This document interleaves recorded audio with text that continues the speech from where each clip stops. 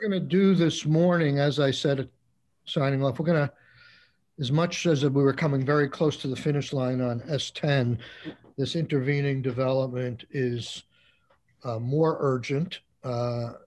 We have a technical deadline of March 31st to get the governor to sign S10, but I think we have a realistic deadline of much sooner to get actions in motion on the 1099 issue. Yesterday, because of the newness, Commissioner, of the issue, I think at least I was more focused on how we were going to correct the problem in terms of getting the right 1099s out and avoiding confusion with the claimants who got these things. But it quickly, by the end of the morning, it quickly became more apparent that one of the more urgent things that needed to be addressed is how we prevent or cure to the fullest extent possible identity theft. So with that said, with that said, I've invited members from the Attorney General's office. They have dealt with identity theft issues. We've dealt with identity theft bills in this committee at the time of Equifax and other big breaches.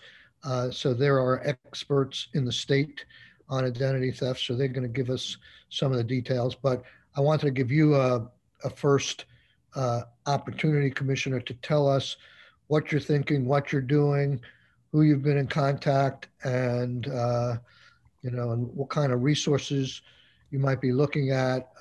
But we want to be all over this because it's no fun having your identity stolen. Absolutely agree. I want to distinguish at least the difference between identity theft and a compromised identity, and that is only just so we are speaking in clear terms. So right now, what we have is a situation where individual Vermonters have had their identity, or I should say, their personal identifiable information, or PII, compromised. We do not at this time know of any distinct cases where someone's identity was stolen or used improperly. That being said, it doesn't remove the significance of the situation we're in. So just to recap, we had a number of 1099s that went out the door late last week, and found out on Monday that there had been a processing issue in the transfer of the data from the mainframe system and our other systems for managing the benefit programs to when the 1099s were printed and then eventually mailed. And we're working to identify, where that failure occurred in the process. But essentially, what ended up happening is a series of social security numbers, and in some cases, corresponding names, ended up being mailed to someone other than the person whose name or social security number was on the document. We are narrowing that population as we speak. Can I have a clarifying question? Yes, ma'am. It might just be semantics, but I think I just heard you say their name or social security number. Do you have reason to believe that in all the documents, it would have been the same person's name and social security number? So we have cases where the name and the social are not corresponding and do not match. And we have names and social situations where the name and the social do match. So we have both. Again, it looks like it was likely a human error or manual error in the way the file was eventually sorted, maybe for printing or mailing purposes. I don't know right now, but it looks like the way the file was sorted, caused the information to be shuffled within the file. which then got printed and mailed. So we've got a number of different actions going on, and I see Senator Brock has his hand up. Senator Brock. Just a brief question. When you say the information may have been sorted improperly during a transfer, was this something in which data was transferred from the mainframe to an Excel spreadsheet and then processed from? Well, so it depends on the program. The VSTS program and the LWA program were managed outside of the mainframe. So some of those records come from a spreadsheet that was already being kept for purposes of managing those programs. We did have to validate and cross-check that against mainframe data. And then we also had to validate and cross-check that against our financial records for how many benefits were paid to each individual. So there was, it's likely, and I don't want to speak in concrete because I just don't know the answer yet, but it's likely it was some type of Excel spreadsheet that was then used for printing purposes that then got shuffled. So Commissioner, just trying to get an idea of the scope here, because yesterday you mentioned the number 55,000 several times, and I reviewed the transcript, and at the end you're saying the real number of people who are in danger of having their information misused by another person would be far lower. Maybe I misunderstood that, but are we dealing with, in terms of, I mean, we don't know what the cure is yet, but to deal with the really people who are threatened with having their Social Security and name given to a third citizen's hands, what is that number? So thank you for the opportunity to clarify, because I also think it hasn't necessarily been clear in the media as well. So in total, and this includes the PUA program, the LWA program, the VSTS program, and the $1,200 prepay program. In total of those 4 programs that were mailed, that represents about 75 to 80,000 1099 documents, not people, but documents. So we are working to identify, of that total population, how many unique individuals does that represent? To date, the only errors that have been reported to us are on 2 of those 4 mailings, and that is the LWA mailing and the Vermont short-term supplemental benefit mailing. So between those 2 mailings, that actually takes the 80,000 1099 and drops it down. And we do know that in those 2 mailings, that the total impacted population is roughly 44,800. What we don't know yet is that there was a whole number of those files that never made it to the mail. So they were stopped in the post office and returned to the department, having never been delivered. And so what I don't know right now is, of the 44,800, whether or not we can even chop that number down even more and potentially get it closer to the actual impacted population. And so what we're working to do is get a handle on whether or not there are people in that file that never made it out the door. And are those 44,800,000 people or documents? The 44,800 are people. Okay. Okay. And I think just I would just say from a security and being overly sensitive and cautious in this scenario, I mean, we are likely looking at the 44,800 as the total potential impacted population, and that's the population we will be working with going forward. And then I think we will also be looking to see whether or not there are opportunities based on the mail that was returned where we can actually remove people from that 44,800. So my final question on the numbers here let's assume the 44,000 gets cut in half to 22,000 because half of them didn't get mailed and get sent back to you from the post office. Of that 22,000, how many, or is there any guesstimate, how many of them have problematic errors in them that would cause people to be concerned with the potential for identity theft? That's what I thought you were saying. Yes. Yeah. So I would treat that right now, based on what we absolutely know, we are treating the 44,800 as the total population where they would have had their data released. Let's put it that way. I think we are now working to say, how do we remove people from that and give some reassurance to folks that maybe their data still resides in our office downstairs. And that's, but I think from a security perspective, we are working at the 44,800 as our starting point of impacted population. Maybe I'm not being clear.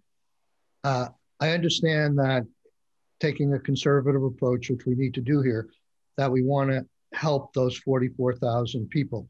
I guess the simplest way I can ask this question, how many of those 44,000 mailings, whatever, had the correct information in them? Or did every single one of them have wrong information in them, sent to the wrong person?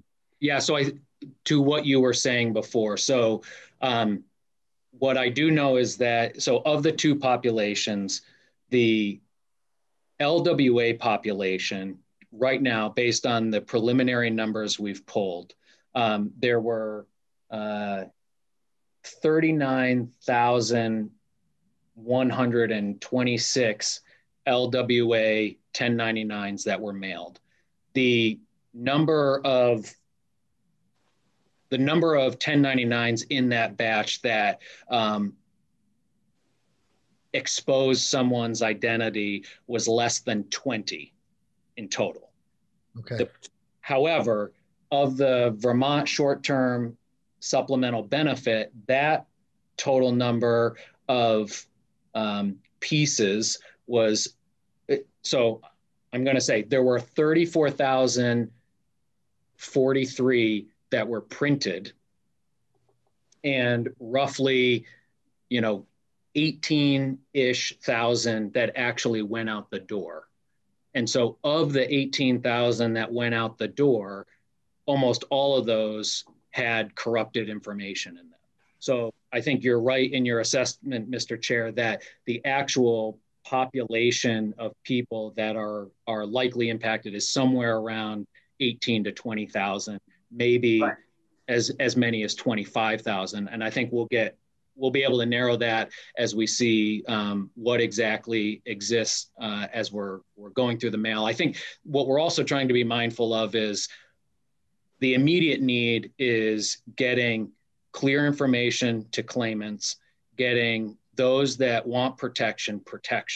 And I don't want to lose time by having people conducting counting downstairs before we mail anything out. So I think we are going to treat the 44,800 as our starting point of letting them know that they are potentially impacted from a security perspective, letting them know that the department will provide coverage to them, and letting them know that we will notify them at a later date if we find that they were not involved in the impacted population. But I think for the sake of time, we're working with the 44,000 right now. Senator Rahm. I have a couple questions. I want to share some positive feedback first. I did hear from people from my, kind of trying to give them information via phone form quickly, that those who got emails felt a lot better from receiving the email. It gave them a lot of helpful information. So I'm wondering about people who don't have emails, if there is, if the mailing is the only thing they're getting, or there is a universe of that don't have emails where you could give them a call instead. And the second thing I'm wondering is there's a small but really deeply impacted population of people that may not speak English well, for whom something about their identity and their identification numbers is very scary to not understand. So I'm just wondering if you can talk about any language access work you're doing. So most of the population has emails because they had to use an email address to file for benefits. There are cases where someone may have already had an open claim before our online application went live at the start of the pandemic. So there are, at times when we look at the total population, people who don't have an email. I have made a note so we can look to see, of the 44,800, how many emails do we have for those people on record? And that, I'm hoping that can be a relatively quick process. And then we do have the ability to one, send out an automated phone message to those folks. Although I think if we're talking about information sharing, the letter that they receive, hopefully in the next 7 to 10 days, will be certainly more valuable to them and provide them the information they need at their fingertips. And then from language access perspective, I've also made a note. So when we are mailing out that information, we're providing language access opportunities for them. Just so you know, our call center we did enroll or sign up or subscribe. So there is the ability for any of our agents, if they have someone who where English is not their primary language or have trouble understanding, we can call an 800 number and loop in an interpreter. And I don't know how many times we've used that, but I do know we've used that in the past. So I just want to reiterate, Commissioner, what I was trying to say yesterday, and it's a language issue of another sort.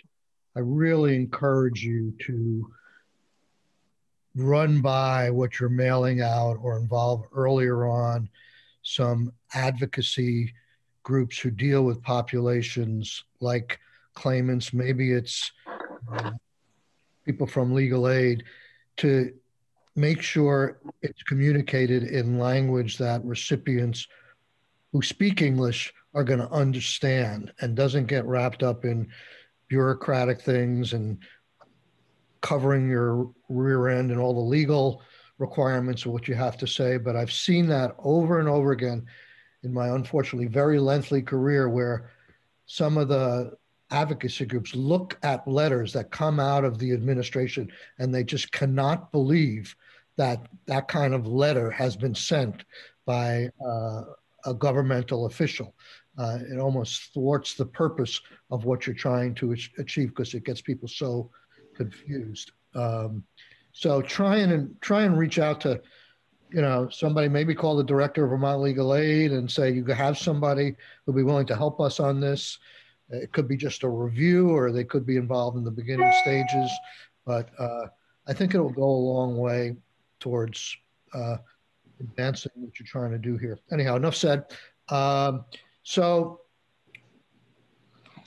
your question, Mr. Chair, just so folks know, there are 3 major components in this response plan. One is recapturing the 1099s that went out. Just so you know, I even got an email today.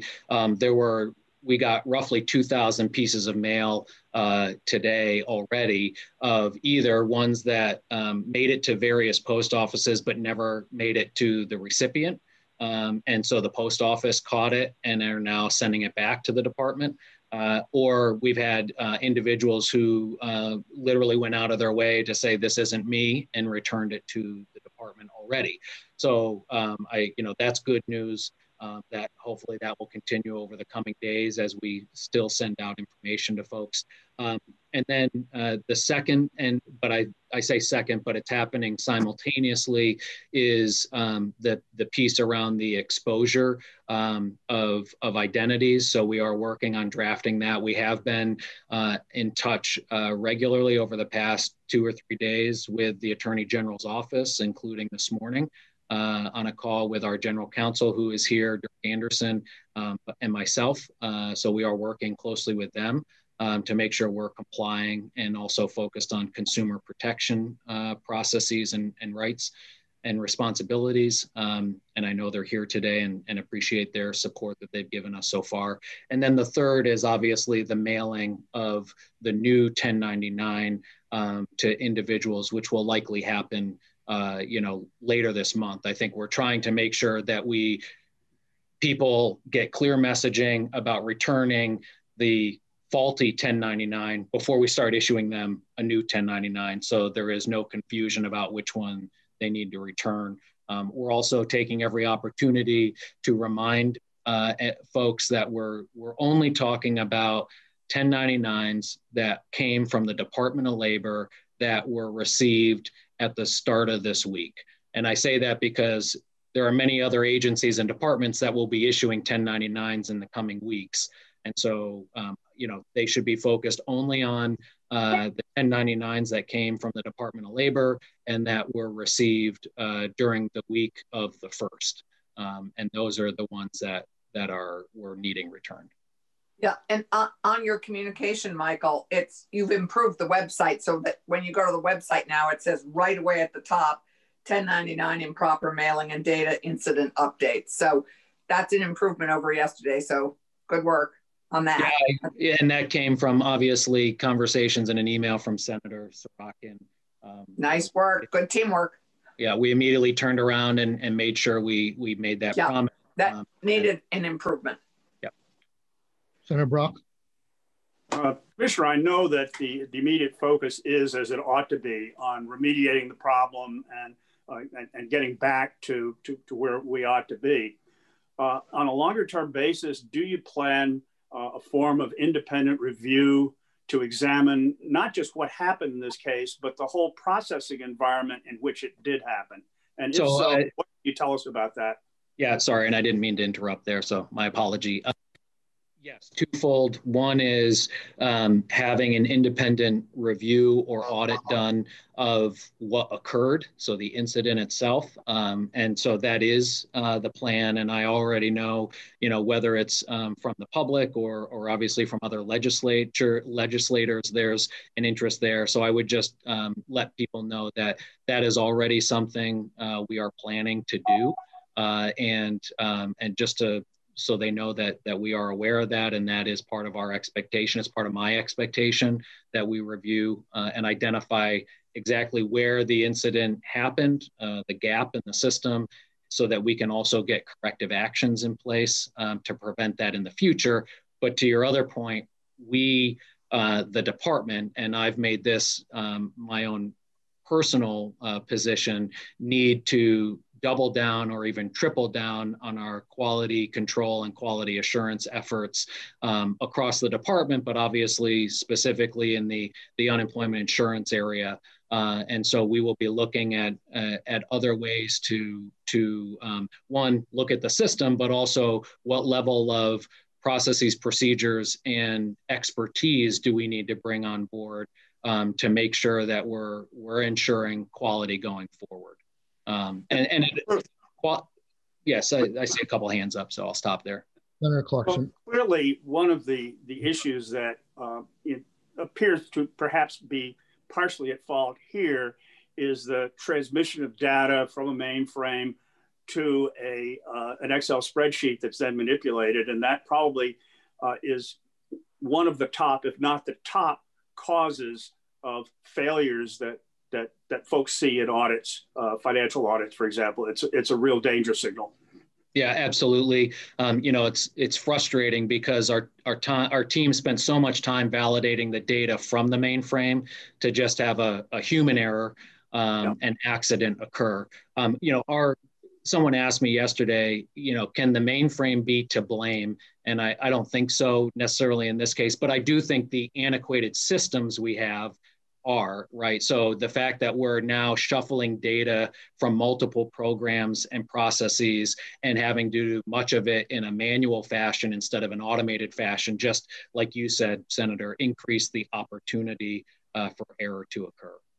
Well, there's good news and bad news in that. And the bad news is that there are other departments in state government with antiquated systems who are doing exactly what you're doing. And so one of the lessons perhaps for all of us is it is there is a likelihood that something like this is going to happen again somewhere else in state government unless we get our act together. Yeah, the risk is there, and certainly, you know, we need to double down on that. I will say, I'll put a plug out there or a shout out. You know, we immediately had a call from our colleagues in Connecticut, Right. in the UI division, and they actually went through something very similar back in, I think, 2013. So they essentially gave us their playbook, if you will, for how they responded and then what they did to ensure going forward that it didn't happen again. So, you know, I will give a plug to our folks there. You know, appreciate their active reaching out to us and saying, how can we help? Senator Rahm. I'm trying to sort of paraphrase some questions I've received. One being, there are people asking about whether or not they should download something online. Are they able, you have a service where people can get their 1099-G online instead of mailed to them? And is that not compromised? Is that a better place for them to look? And are they, are you eventually going to have something where they can, you know, like when this has happened with Target or Best Buy, I know that's very different, but you've been able to type in your name and someone could say, yes, it's likely that your information was compromised. Like, people want to be able to verify that. And then that FAQ says, here's who to call because you're worried about your identity. You know, here's our free service for you because of that concern. Do you think it's gonna, and plus when I ask that, I'm also wondering, as budget adjustment goes through the legislature, if this requires some kind of emergency appropriation to really get this right and make sure people are safe, because this is just the last thing people need right now. Yeah. So to that question, I may ask Cameron to answer the question about accessing their 1099 online. I don't know if we've actually put them online yet. But if they are, I would say that the data that they would be accessing online is not obviously the same file that got printed. And so the information in the systems was accurate, although we're also talking about two programs that don't currently exist in our mainframe. So they are likely what they would be accessing if they went into our mainframe or through the Salesforce application, or actually the unemployment insurance, the regular UI 1099, which actually hasn't been mailed yet, or the PUA 1099, which, while we were asking everybody to return all 1099s, right now we have no reports that there were actually any issues with the PUA 1099s that got mailed. But instead of having to force someone to try to figure out which one is which, we're just going to have them return all of them and collect them. But Cameron, if you want to speak to that, and then I can speak to the other part there. Just very quickly, Senator Rahm, I will validate what the commissioner just said. You know, we do take the 1099s for the regular UI program and we make those accessible through our traditional claimant portal. We had not yet done that. So I believe if they go into their claimant portal at this point in time, they would actually be able to access their previous 1099 from a prior year if they had one. But there is no indication at this point that our traditional UI 1099s were incorrect. And as the commissioner mentioned, we haven't yet mailed those. And the same thing with the PUA. There's no indication at this point through our investigation that the PUA 1099s are incorrect. So I would say that. But you're saying online they can't get 2020 1099. The regular UI, not yet. We have not uploaded those files into the claimant portal. But they shouldn't be concerned about pulling information from the web, from our claimant portal or from the PUA portal, because what they would be pulling would be 1099s that we, in our investigation, have not determined they are inaccurate. Okay. What we limited to the inaccuracies, as the commissioners mentioned, are the LWA and the Vermont short-term supplemental program. And unfortunately, those we will not be putting online to be able to download at this point in time. at least at a minimum until we're able to resolve these outstanding issues. But we didn't at the time have any indication of putting those online. So I just want to reassure people, your constituents, that if they're grabbing information online, it would be accurate. But it would not be updated. And one person emailed me and said, their understanding is that the sooner they file their taxes, the less exposure they have to the possibility of some kind of breach of identity or identity theft. I don't know if you think there's something to that. Getting their information to them sooner helps them file their taxes sooner and avoid some kind of issue that they might have. I don't think so. I would obviously kind of probably refer that question to maybe the AG's office or somebody in the state with better expertise. I'm not aware of anything filing sooner is going to somehow protect them in a situation like this. We do have to upload our 1099 files to the state tax department and to the IRS. One thing we've tried to assure individuals is we have not done that yet. The deadline for that is later than the date to mail 1099s. So try to reassure individuals that we have not uploaded incorrect information to either the state tax department or the IRS. We will ensure that that information is accurate when it gets uploaded. So, Commissioner, I'm going to ask you for a favor here. There's so much information being shared here so rapidly.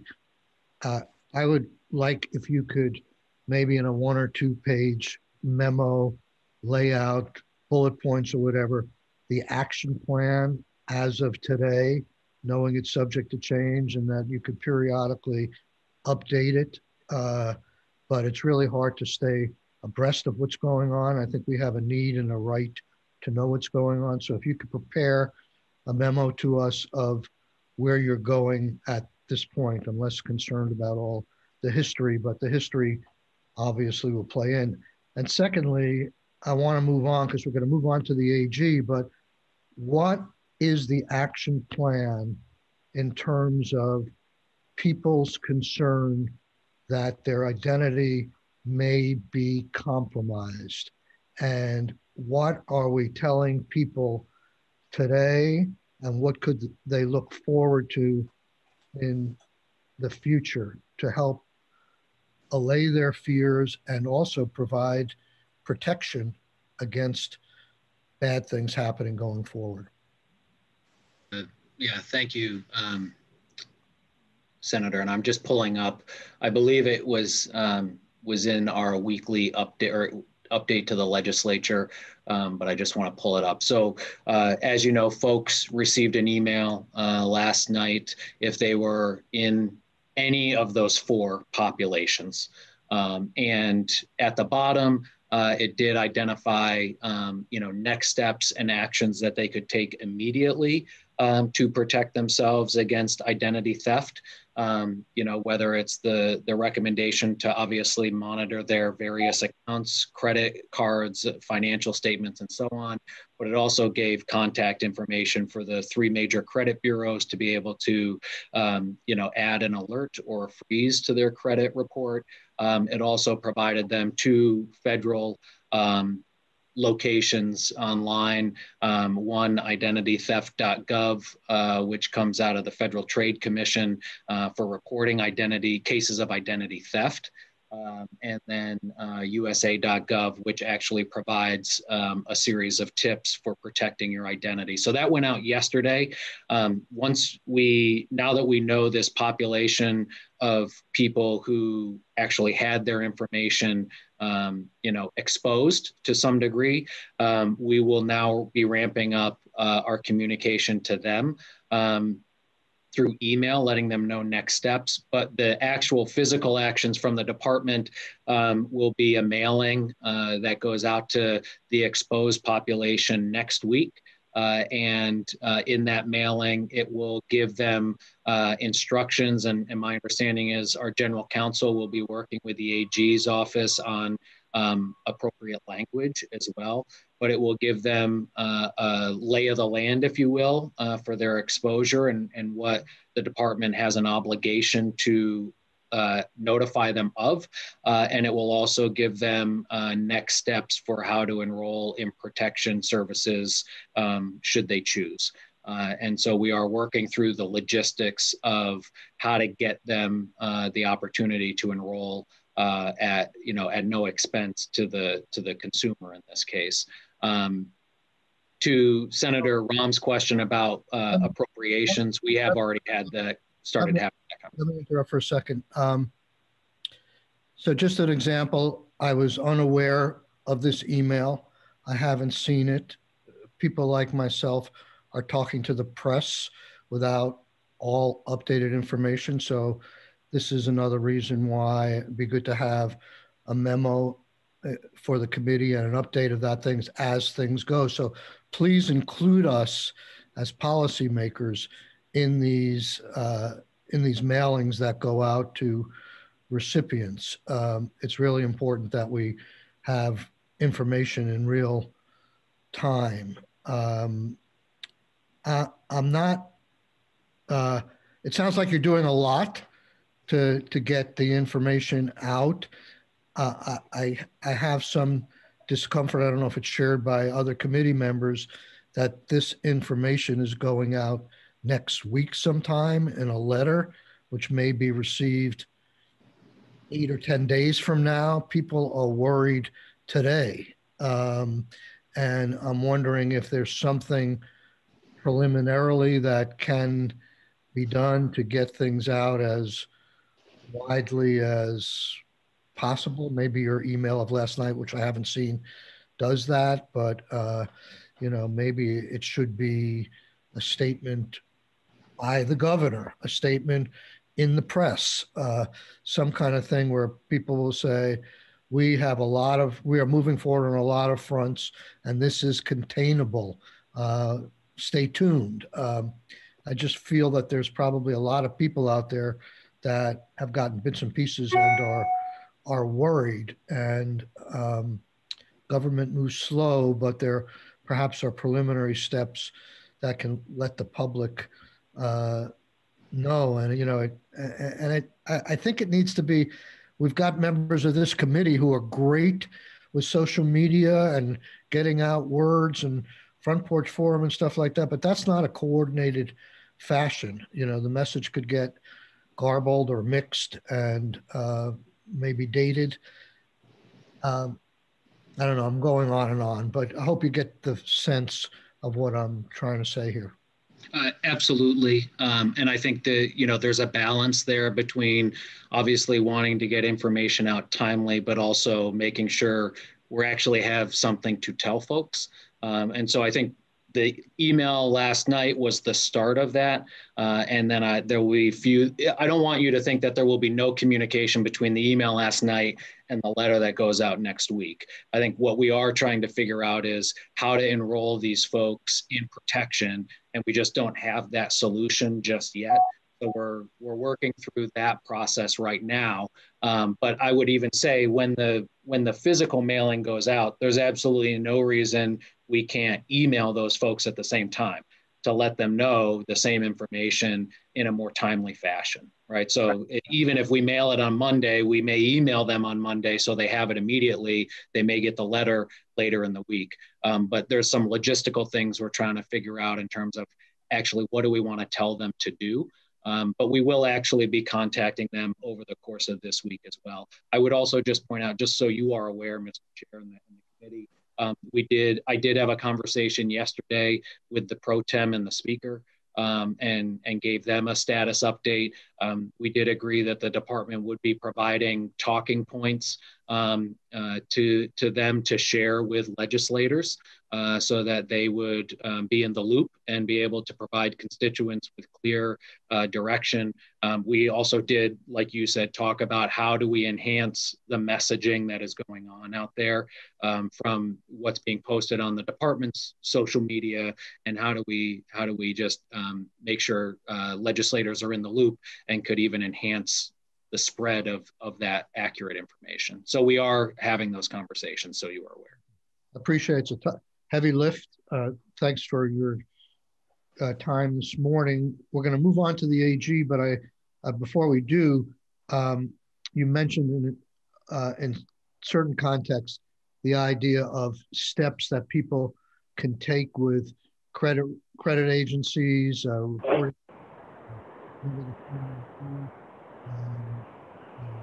Oh, Senator, I think we lost your microphone.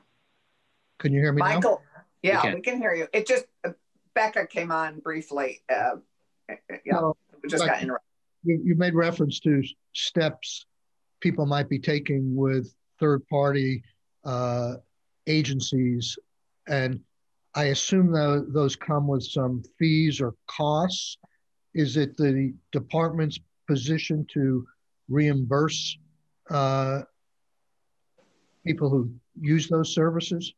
I may defer to the AG, but in my experience, I've been able to add alerts and fraud alerts and like credit freeze to my account personally, which I did many months ago as we saw fraud sweeping the nation. And it has not cost me anything. And I don't know if that's a long-term no cost or simply an adjustment that was made during COVID. As you know, there were other adjustments made where people could get their credit reports more frequently during COVID without a cost. So again, I may turn to the AG to talk about that. I think at this point, our, the area where we're focused on in terms of covering the cost would actually be true credit protection and monitoring service through a third-party vendor. But I do think the things we recommended yesterday were all at no cost to the consumer. The latter thing you were referring to, you're saying that you are willing to hear me? We can. You're saying the administration's position is those are the third-party services you are willing to pay for? We are. I think what my caveat there would be, the department is working to find a vendor that it can enter into an agreement with. So what I don't want people to do, because we don't have a mechanism for reimbursing individuals right now. So I don't want people to go out and sign up and then ask the department to then cover the cost, because we don't have a way to reimburse right now. What we have traditionally done in the past and what is best practice of what I've heard other states do is that we enter into an agreement with a third-party vendor. We then, whether it's the vendor gives us a code to use and we give that code to the consumer. So when they enroll, they can use a code that then makes it free to them to enroll. So again, I don't want people going out individually. We are also trying to control how they enroll, but also the cost associated with that. Although the cost is not the primary factor here, but certainly we want to be able to control the cost of this. Right. I was just going to say, we are also talking with risk management to see whether or not any of these costs would be covered under, our self-insured plan. Are you, Mr. Chair? Yes. Can you hear me? Yes, we can, Becca. Okay, just a quick request of the commissioner. Going back to what the chair said, if your shop could get to the speaker's office and my office sometime this morning, a copy of the email that went out to Vermonters yesterday, that would be a big help so that I can direct people to that when I speak to senators on the floor at 1. Absolutely. We'll send Thank you. Yeah, we'll send it right now. This contracting with a third party, are you in the process of moving forward with that? Is there any reason to delay on that? No, we are moving forward. I think we're trying to find out whether or not the state already has a vendor that it uses. So my understanding is we've been, reaching out to maybe other agencies or departments and even procurement to see whether or not we have a vendor we have used in the past. And like I said, there are many options out there. So identifying the one that can meet our needs and moving forward. So that's already underway. Okay. Thank you, Commissioner. Let's move on. We've got about 10 minutes or a little bit more if need be for the Attorney General's office. Charity or Ryan, who's the best person to get us started on what the law requires and what you've seen in the past, if there have been any analogous situations here or in other states, and most importantly, what aggressively can we do to uh, make people feel more comfortable and to stop further leaks or thefts here? Mr. Chair, I'll just get us started, and acknowledging the time crunch won't say much. To begin, Ryan, of course, is our Assistant Attorney General, who is a subject matter expert on data privacy and data breaches like this one. First, I am the Chief of Staff, Charity Clark, for the Attorney General, and I also want to acknowledge that Wednesdays are remote learning day in my school district, and so with me is my 6-year-old, so if we are interrupted, I apologize. So let me just begin by saying it's very serious, and I want to acknowledge that Vermonters have a right and should be able to trust in government, and government let them down. So it's here we are. We, the Attorney General's office, have been in regular communication with the Department of Labor, offering resources and what support we have to give. Really, in this arena, there's 2 areas where our office intersects with what's happening. And the first, Ryan will speak to, and that's the Data Breach Notice Act. And the second is our Consumer Assistance Program, who are really the experts on helping Vermonters with identity theft troubles. And I can say a lot about that, as probably some of you know. But I don't want to say too much because Ryan can answer, I think, a lot of questions about the act.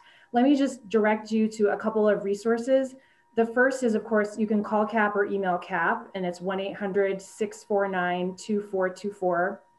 You can also just email them. It's ago.cap@vermont.gov. They have incredible amounts of information, which I won't go into here since we're tight on time. But also wanted to direct you to, we have a blog, a CAP blog, and anytime you have a question about a consumer issue, you can just search on the blog and guarantee you there will be some sort of a resource available. It's on our website. If you just go to like the news media section on our homepage, you can click on that and you'll see there's press releases and there's CAP communications, or CAP Connections is the name of the blog. So I wanted to just offer that if you have constituents who have concerns, there's lots of resources there. But I don't want to take up too much time because I know Ryan has a lot of info to share. So why don't I just turn it over to Ryan to tell us about the Data Breach Notice Act. Thanks, Ryan. Thank you, Charity. Feel free to interrupt with any questions. Senator? Go ahead. Okay. So we deal with a lot of data breaches. I work in the, my name is Ryan Krieger. I'm an Assistant Attorney General in the Consumer Protection Division. And one of our responsibilities is handling data breaches. We recently announced a Sabre breach. We handled Equifax. Unfortunately, this is a fairly common occurrence. There are 2 primary laws that data breaches fall under that we enforce in this area.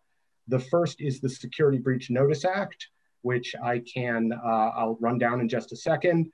Importantly, the Security Breach Notice Act, under its language, applies to both private businesses and government agencies. So government agencies must comply with the Security Breach Notice Act.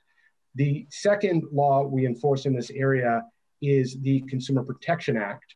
And basically we have interpreted that, and all the other states and the Federal Trade Commission have interpreted that to say that if a business lacks reasonable data security, that can be considered an unfair, or in some cases a deceptive act under the Consumer Protection Act. Similarly, if a business fails to remediate appropriately in the wake of a breach, that could be an unfair act. Now, the Consumer Protection Act, however, does not apply to government agencies. It only applies to businesses and operations in commerce. So what that means is that from the Consumer Protection Division's point of view, we have responsibility to making sure that any government agency complies with the Notice Act as far as having reasonable data security, or what happens if there wasn't. We are available to advise. We are available to provide information like this, but I don't think we have any authority to bring any sort of enforcement actions. I don't think we have, and if we don't have authority to bring an enforcement action, I don't know that we have authority to bring an investigation in that matter. Now, as far as the Notice Act goes, we've talked at length about the Notice Act over the years in this committee. It requires a preliminary notification to the Vermont Attorney General's office within 14 days of having the breach.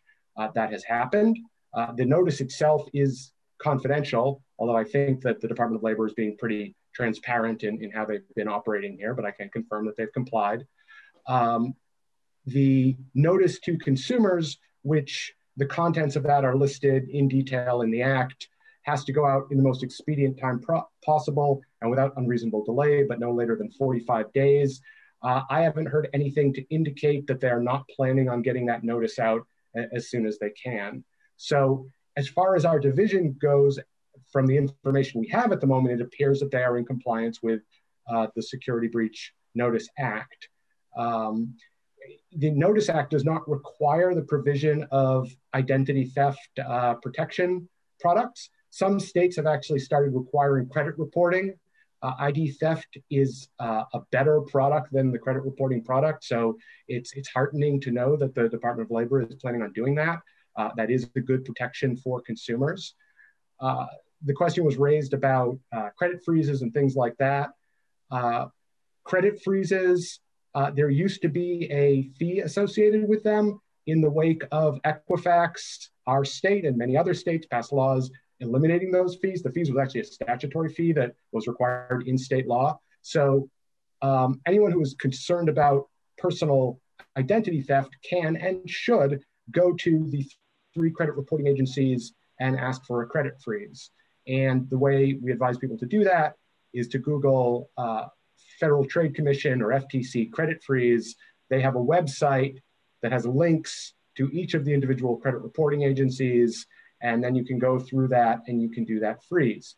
You can also put a fraud alert on. The fraud alert lasts for 1 year, and basically it flags your file so that if someone pulls your credit report, they have to call you directly and say, did you intend to open this file?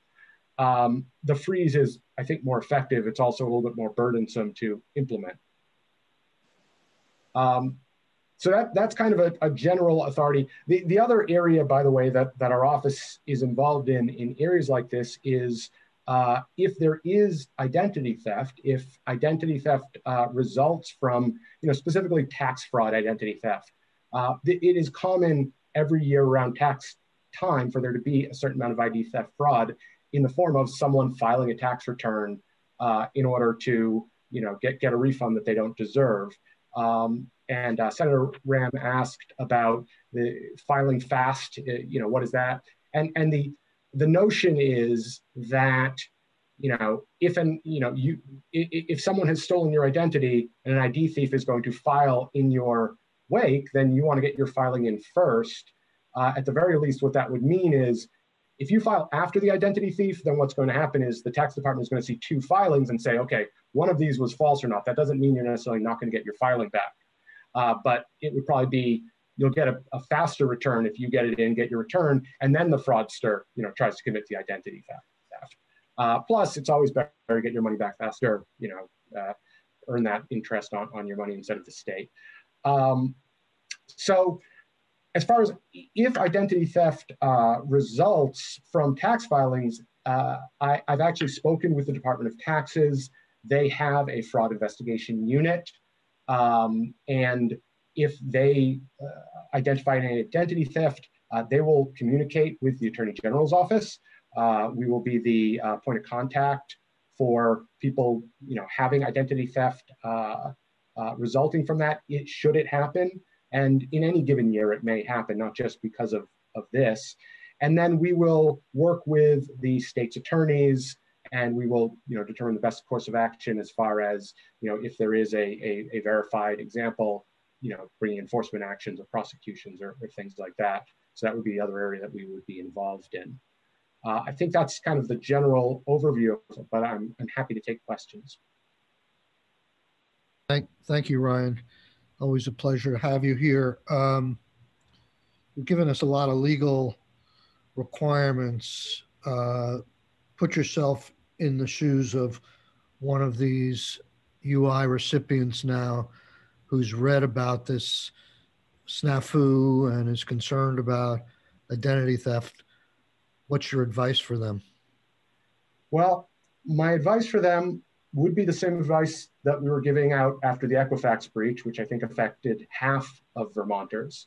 It's a really unfortunate thing, but I think all Vermonters should assume that their social security number has been acquired by someone in some context. Data breaches have become so ubiquitous in this area. So what can you do? Freeze your credit reports is the single most effective way that you can protect yourself, because if your credit reports are frozen, that means that no one can open up a loan account in your name. It can't happen. A bank calls Experian and says someone is trying to open an account. Experian won't release your credit report, so the bank can't open an account. So, and pretty much when you think about identity theft, you're talking about people taking out loans in your name or opening credit cards in your name. None of that can happen. We actually had some legislation where we talked about the possibility of making it easier for people to do that.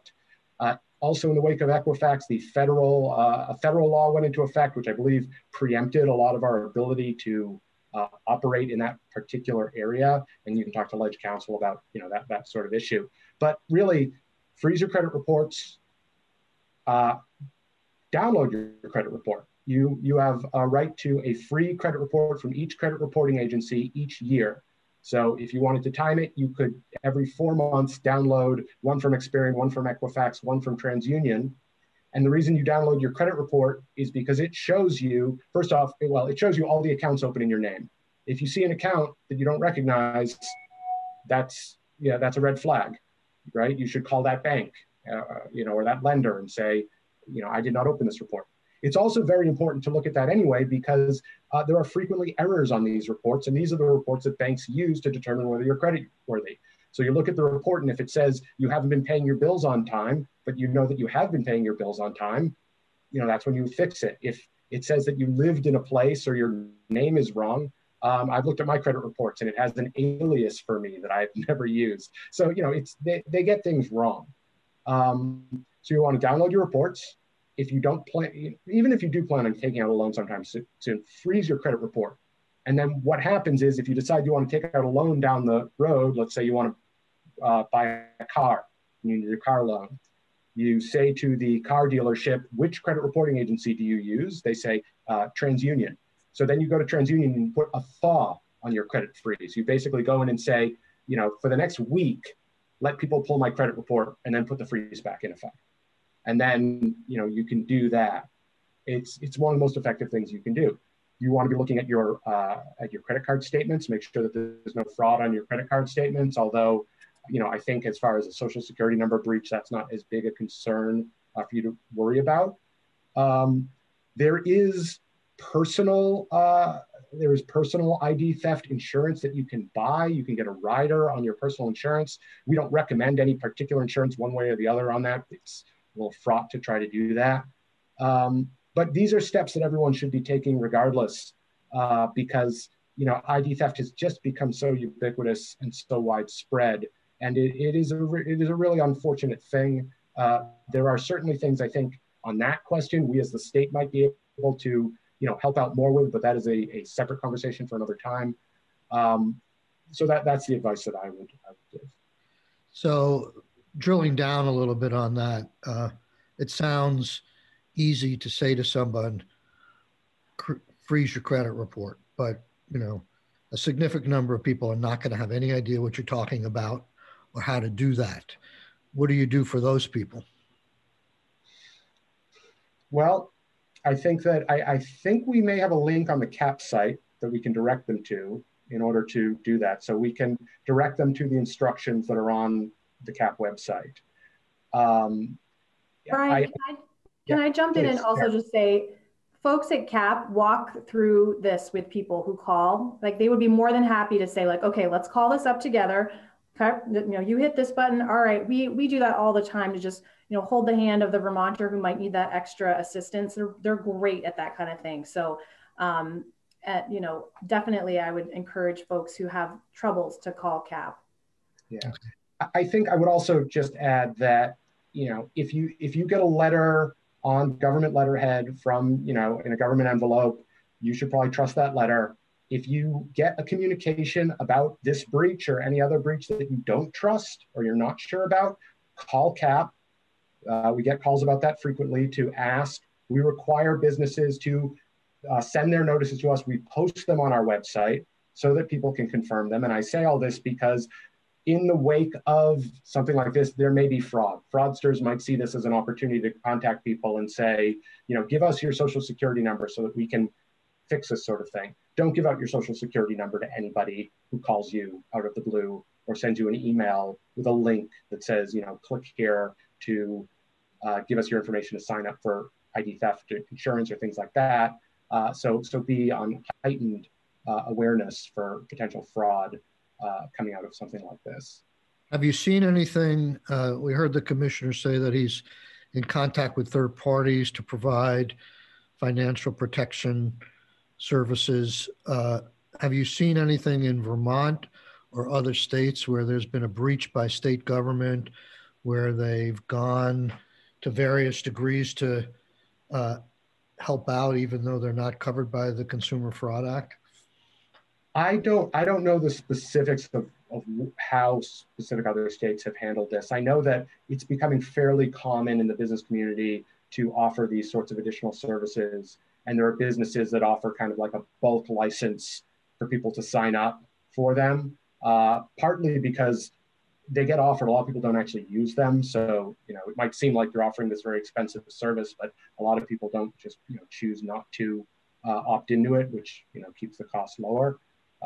So I suspect it's fairly common for this sort of thing to happen. So would you recommend at this point, let's assume we have entered into a contract with a third party that will provide this service to 44,000 people at a probably not an insignificant cost to the state budget, but would you recommend an opt-out provision, or, you know, we're going to see far less if people have to sign up? Is there any reason why we shouldn't extend it to all the people that have been impacted, and if they choose for whatever reason they don't want it, to have to opt out?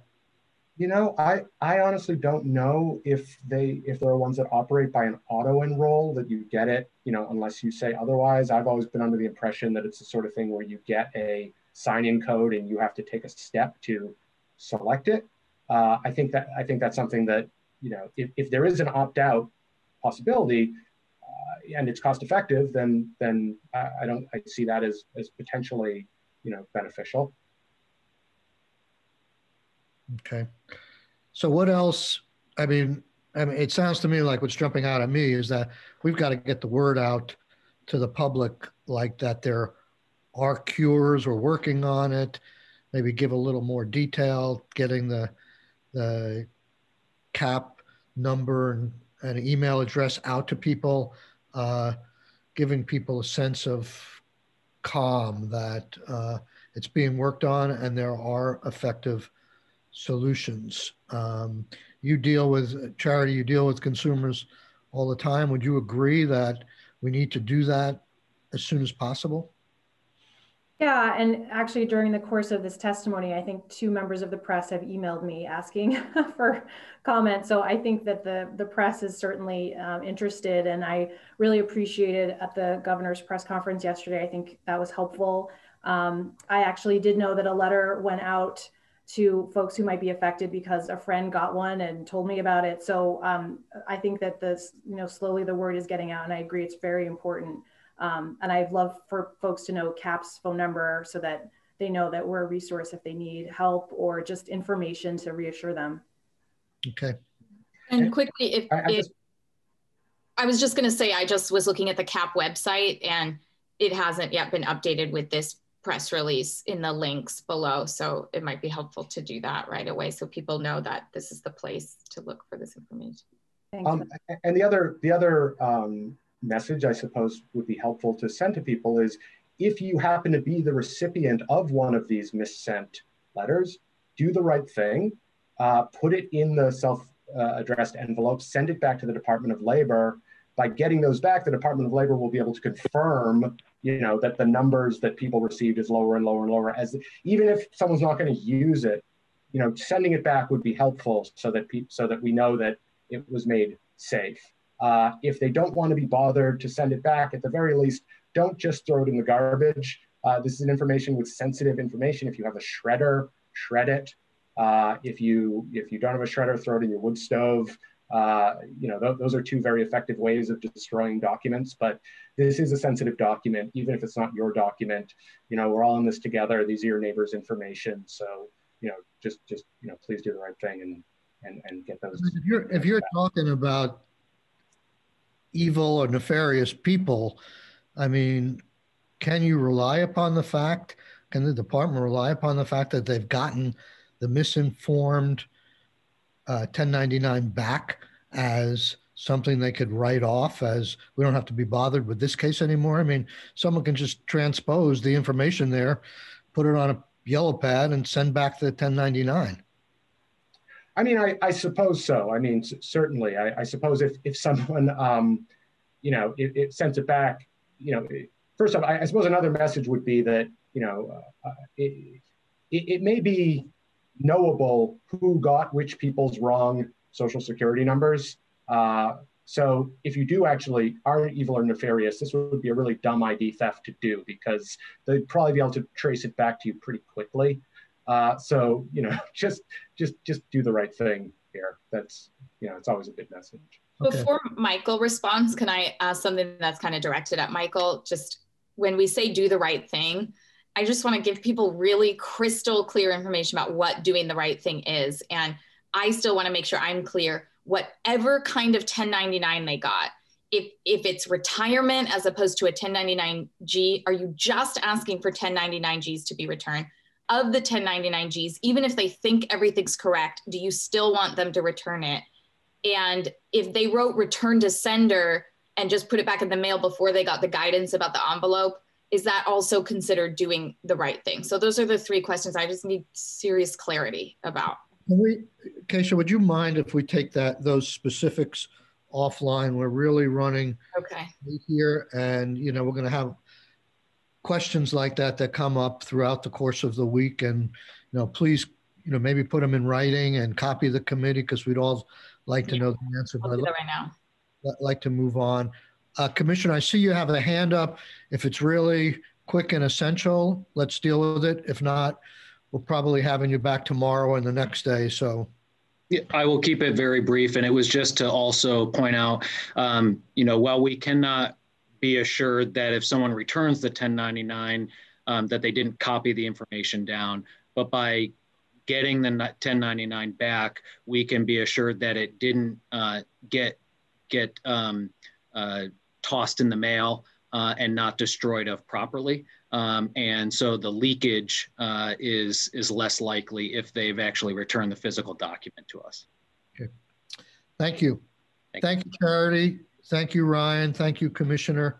We're going to take a 5-minute break and we'll come back and we'll deal with ACCD issues. Thank you.